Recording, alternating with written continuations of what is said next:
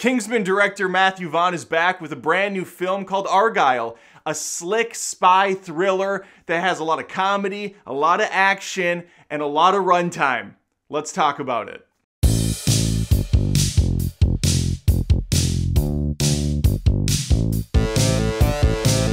Argylle's an experience, one that I can't even begin to really talk about in any sort of spoiler-free fashion, but I'm going to do my best to not spoil anything. This is a PG-13 film. It's 2 hours and 19 minutes long. It's got a lot of action. It's got a lot of humor. It's got a lot of over-the-top effects that don't feel even remotely realistic, and it had me on board, and then it didn't, and then it kind of did again. And I'm all over the place with this, just like the movie is. Before I really dive into my thoughts on this movie, I would appreciate if you throw a subscribe my way as I post tons of movie reviews, commentary, roasts, live streams each and every week. Love to have you on board. All right, let's talk about this film. Henry Cavill plays Argylle, kind of, for a little while, at first. Because just like the trailer showcases, nothing is as it seems at first glance. What's really happening here is we're following the brilliant writing of Ellie Conway, played by Bryce Dallas Howard. Bryce Dallas Howard is the main protagonist. We're going to be spending a lot of time with her, and it's great time because she carries this film. I thought Bryce was fantastic here, as she typically is when she has some decent material to work with. Just a lovely performance, very fun, very chipper. I really appreciated what she brought to the table. And everybody else is doing a decent job too, especially Sam Rockwell as Agent Wilde. Their chemistry, their rapport is very on point. I appreciate every time they're on screen together. And of course, there's that adorable CG cat. Doesn't look even remotely realistic most of the time, but you know what? It doesn't really bring much to the table now that I think about it. It comes and goes, but there isn't a lot of really fun antics with the cat. It's not like Thing from the Addams Family. That guy puts in the work every time he's on scene. He's bringing something to the table. The cat just kind of meanders to and fro, occasionally getting in harm's way, but for the most part, a prop. Back to Sam Rockwell for a second. At first, when we see him, he's got this really long hair and a kind of a goofy way of talking. I was 100% convinced that was Will Forte.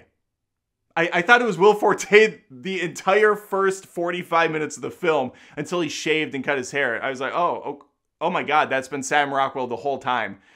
I didn't really know much about this movie going in, to be fair to myself. I saw that one long trailer and that was about it.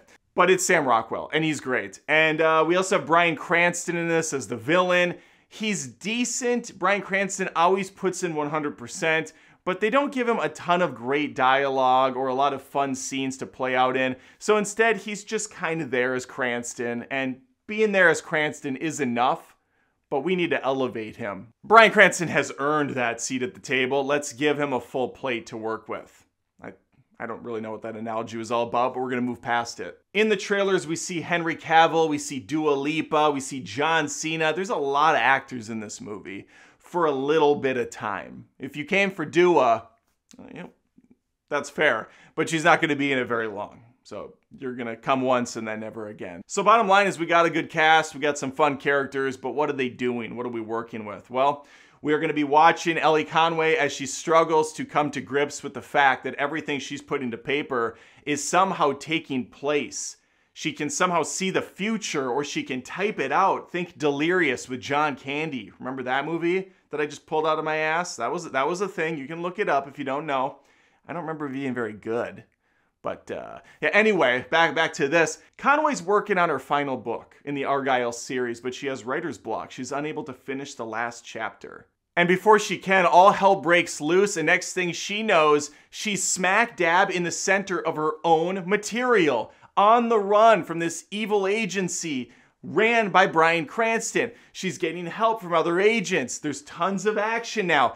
It's insanely dumb, but insanely fun at the same time. And I will say, at some points, I'm getting a bit of Long Kiss Goodnight vibes with Geena Davis. I prefer that movie a lot more over this, but I didn't mind this flick overall. I thought it was a fun time. I really enjoyed the action. I thought the comedy landed for the most part. I thought visually it was on point, although Matthew Vaughn is kind of an inconsistent director with me. When I think of X-Men First Class or even the first two Kingsman films, There's just some of the shots are, it feels like the B team is maybe running the camera and he's not even there. He doesn't have time to get those shots, so he throws it to the other unit and they're just not that good. I don't know. He does a few little playful things that sometimes land and sometimes don't. And that's kind of how this movie is overall for me. I really love The Kingsman. I thought Kingsman 2 was okay, a big step down, had a kind of Spy Kids vibe, which seemed a little bit more at odds with the first one. And this movie's kind of like both. The first half is Kingsman, second half is Kingsman 2. Goes way loony in the final act. And it's way long. This is a thing that I harped on a lot last year. I said I would calm down with it, but why should I? You know what? It's my opinion. I think movies are continuing to be too long. And again, there's brilliant movies that can absolutely be long and stay forever. I don't care. I'll watch a 10-hour cut of Oppenheimer. That's fine.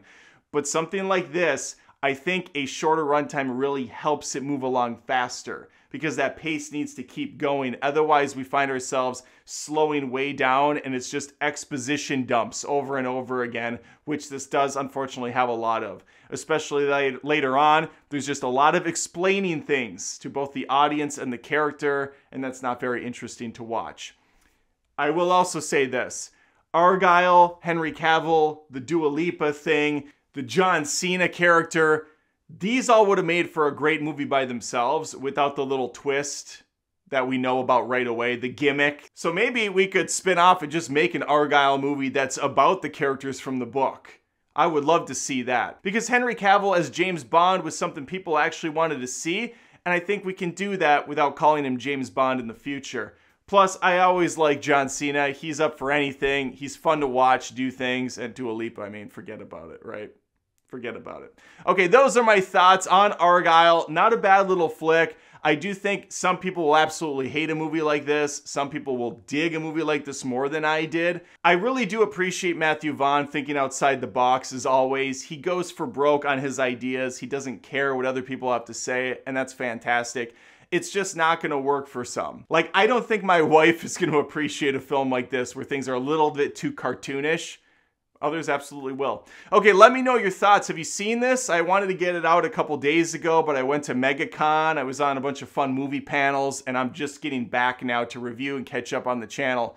Let me know. Please like the video if you had a good time. Again, I would love to have you subscribe and stick around the channel as I post tons of reviews, reactions, roasts, and everything movies every single week. It'd be great to have you here. All right, I think that was mostly painless. That's all I have for you. Hopefully I see you next time. Take care.